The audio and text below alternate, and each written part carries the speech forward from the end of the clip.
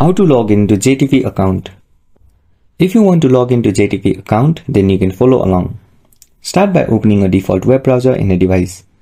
Search for JTV account login in the search bar.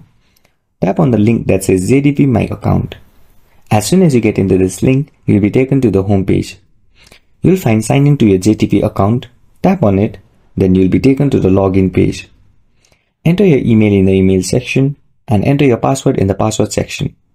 Finally, check right on Remember Me by Keep Me Signed In account and finally tap on Sign In.